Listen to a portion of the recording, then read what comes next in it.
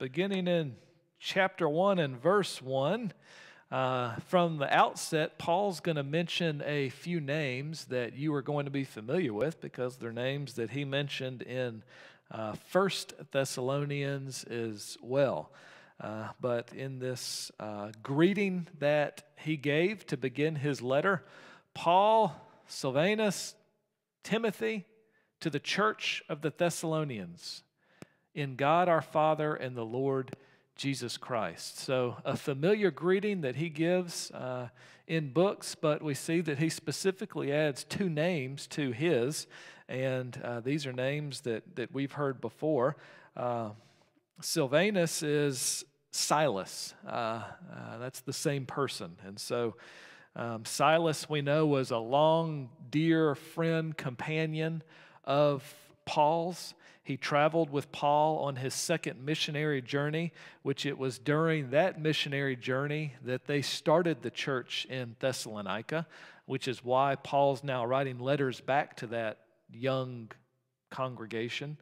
And Silas was also with Paul when they were imprisoned in the Philippian jail, which we're familiar with that story. Silas was with Paul during that. And Silas was with him when they came and started the church in Thessalonica. So the Thessalonians were very familiar with Silas, and he worked with Paul on the letter that we studied the last month or two, 1 Thessalonians. And then we have Timothy as well, and we know Timothy to be Paul's just protege and companion in ministry. Of course, Timothy has an interesting background, being from Galatia. His father was Greek. His mother was Jewish, Eunice. And from his youth, we know that he was taught scriptures by his mother and his grandmother. Both played a very important role in his spiritual development. And we see that a lot today. Sometimes a mother, a father, one of the two don't take a role in the spiritual development. It's just not something that's important to them. But thankfully, God brings others, whether it's a grandparent or another family member that is able to take that spiritual leadership role in a young person's life. I love when aunts and uncles and grandparents bring kids from their family to church on Sundays, and step in and fill a void that there may be in some homes. I love that, and that's what happened in Timothy's life through his grandmother especially. So he was taught scriptures, trusted companion of Paul, accompanied Paul on most of his mission trips. Paul had sent Timothy to Thessalonica on a previous occasion. And of course, he was with Paul when they were in Thessalonica planning that church as well. So Thessalonica is very familiar with these three. They were all there in Thessalonica ministering to this church, so people that they knew. And so Paul mentions them as he addresses that they kind of collaborated with him as they send this letter. And of course, to the church in Thessalonica, the church that they themselves founded in the second missionary trip, which I already mentioned. And he's already written, this is his second letter back to them now. You can tell that he has a concern. This is a young church. He had just planted it. And so out of love and concern for them, he's writing letters back just to make sure everything is going well and to equip them theologically and practically as well.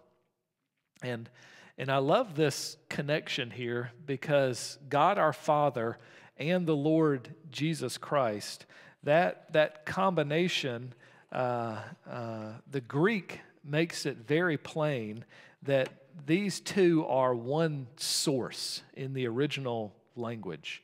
And so Paul, in the way that he words this in the Greek, is very specific to God the Father and the Lord Jesus Christ, that they are unified as one, that they are from the same source. So again, reiterating the truth that we know of the trilogy, that the Father, Son, and Holy Spirit are one, even in the way that he greets them, emphasizes that truth in the original language. In a similar greeting, grace to you, peace from God, our Father and the Lord Jesus Christ. This is a common greeting, and of course we know that peace can only come from who? From God. People strive for peace in a lot of different ways, but we know that true peace, lasting peace, ultimate peace can only come through Jesus Christ. And so we see that same combination here, our Father and Lord Jesus Christ. We see that same combination combining those two, acknowledging they're both members of the Trinity in the same way. All right, 3. Verse 3, we ought always to give thanks to God for you, brothers, as is right, because your faith is growing abundantly, and the love of every one of you for one another is increasing. And so the idea here is, depending on your translation that you have, the ESV says we ought always. Some translations, we are bound to give thanks. So whichever translation you have, it definitely emphasizes the fact that Paul felt this obligation, he felt bound, that it was so fitting that he gives thanks to God for them because of their increasing faith and the work, ultimately, that he was thanking God because he knew that God was the source of this growth, of their conversion, that it was all God's work in their lives. So he feels obligated to thank God because of all the good things that he's hearing about them growing in the faith. And Spurgeon says this, "It is your duty to praise him. You are bound by the bonds of his love as long as you live to bless his name. It is met and comely that you should do so. It is not only a pleasurable exercise, it is the absolute duty of the Christian life to praise God." So this thanking him, praising him for what he's doing in this church, Spurgeon is quick to say this is our duty. Why did Paul feel obligated? Why did he feel bound to praise and thank God for his work in the church? It's our duty. That's as God blesses, as God works, our natural response should be to thank him, to praise him for what he's doing. And we see why he thanked them, why he was thanking God for what he had heard. Their faith is growing, and it's even growing exceedingly or abundantly, depending on your translation. They are abounding in love, or their love is increasing, whichever your translation says. And so we see they are thriving. They are growing abundantly. Is his wording there just really points to the fact that it is significant. It is vigorous growth. Again, I know I reference Spurgeon a lot, but he says good things. Spurgeon said this of strong and how to get strong and growing faith, which they were experiencing as a young church. By that means you are to grow. This is so with faith. Do all you can to grow, and then do a little more. And when you can do that, then do a little more than you can.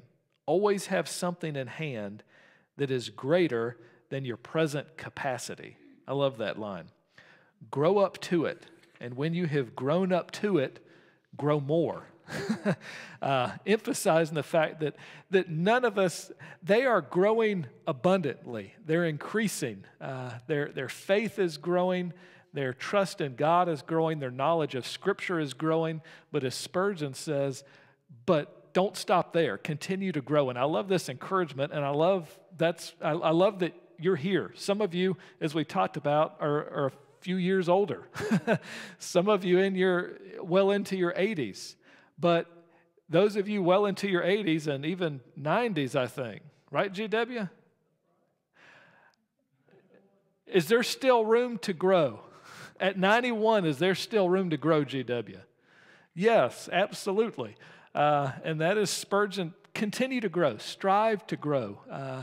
Just because you've been in church for 70 years doesn't mean that there aren't ways that you can continue to grow in your faith. And so, yes, they're growing, but we know that there is still more room to grow. And that is, therefore, we ourselves boast about you in the churches of God for your steadfastness and faith in all your persecutions and in the afflictions that you are enduring. And so, what a great thing to have said about this young church, that they are steadfast in their faith even though they are dealing with persecution, even though they are dealing with afflictions. What a word that of encouragement to them, because this idea is going to be a theme this Sunday as we look at the life of Daniel, that he continued, despite all the afflictions, despite all the persecutions, Daniel was just steadfast in his faith. When he was thrown in the lion's den, he was 85, around 85. And just through his life, steadfast in his faith, despite all the afflictions that he was enduring. And this church is proving to be the same. Verse 5, this is evidence of the righteous judgment of God, that you may be considered worthy of the kingdom of God for which you are also suffering. Which, this is an interesting phrase. It talks about their affliction, it talks about their persecution, and then Paul says, this is evidence of God, which most would think, I'm going through all this. Where is God, is what we think. And what Paul's saying is, man, the persecution you're going through, all the trials you're going through, that is evidence of God. Because God is at work purifying His believers. How do you purify metal? You add a little heat. Heat purifies those metals. And so what they're going through, what they're enduring, is actually helping them to grow in their faith, these tribulations that they are dealing with. We think God is absent when we go through difficult times, but Paul said the opposite, that God's work can be most evident oftentimes as we go through difficulties in life, and those can be times that we actually grow because of our dependence on God during those difficult times. In that persecution, that helps us to be considered worthy of the kingdom of God as we suffer. I went out, sorry. Paul's prayer was that the worthiness of Christ and His suffering may be accounted to them. Not that they are earning something. They're not earning salvation by their suffering, but they are definitely partnering with Christ in His suffering as they endure persecution as well. Verse 6, since indeed God considers it just to repay with affliction those who afflicted you. Again, do we seek vengeance? Do we seek to afflict those that afflict us? No. But that is God's role, not ours. And so as we see here, God can repay, God can judge. That all belongs to God, not us. Retribution is not something that we seek, but we can entrust God to handle those situations. And so, since indeed God considers it just to repay with affliction those who afflict you, and to grant relief to you who are afflicted, as well as to us, when the Lord Jesus is revealed from heaven with His mighty angels. And so the Thessalonian church, as they were going through persecution, as they were going through tribulations, as Paul just mentioned, God gets His glory, and this time of persecution, this time of affliction will not last. A day of rest, a day of relief is coming. It's coming for all of us. That's the hope we all have. Despite what's going on in this life, rest is coming. Relief is coming. Ultimately, it will be here for all of us when Christ returns and Jesus is revealed from heaven with the mighty angels. Relief is on the way, and it is close, getting closer each day. Verse 8, in flaming fire, inflicting vengeance on those who do not know God and on those who do not obey the gospel of our Lord Jesus Christ. And so we see relief is coming for one group who have placed their faith in Christ, but as relief comes for one group, judgment is coming for another group. And we see that judgment here to unbelievers, and we see this day of judgment, what it's going to be like. This is those persecuting the church. This is what end is theirs. Rest is coming for us. Judgment is coming for them. And it's described as in flaming fire.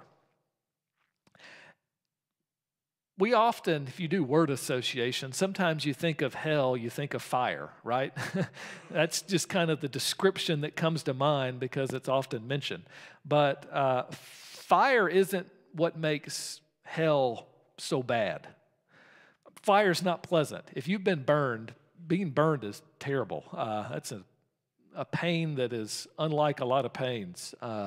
But it is not the fire that makes hell what it is.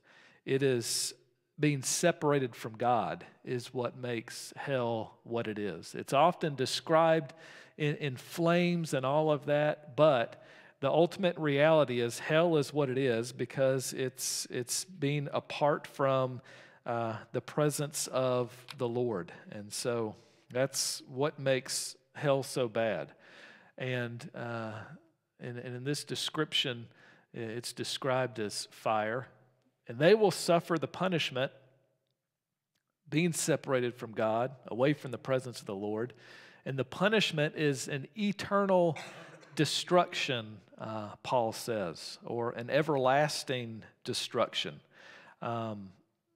Just as heaven is eternal, hell is eternal as well. There are some that teach annihilationism, that you're burned, that you just cease to exist. But I believe there's a clear teaching in Scripture that as eternal as heaven is, so is hell as well. And I believe this points to that in the eternal destruction, as Paul says, of hell.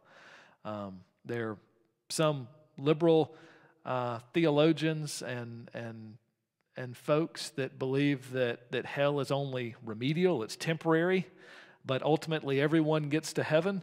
But I don't see anything temporary in a punishment of eternal destruction. That doesn't seem temporary to me. It seems pretty everlasting. Away from the presence of the Lord. Again, that's what makes hell hell. Fire is terrible, but it's being away from the presence of the Lord and from the glory of His might. In verse 10, when He comes on that day to be glorified in His saints and to be marveled at among all who have believed, because our testimony to you was believed. And so we see, again, that day of judgment is going to be a different experience for these two groups of people. We have eternal punishment on that day of judgment, but on that day, we who have believed will marvel on that day as He comes to be glorified in His saints. There's going to be a definite, different response from those two groups. And we've believed, and then He says, because our testimony to you was believed. Testimonies are strong things, and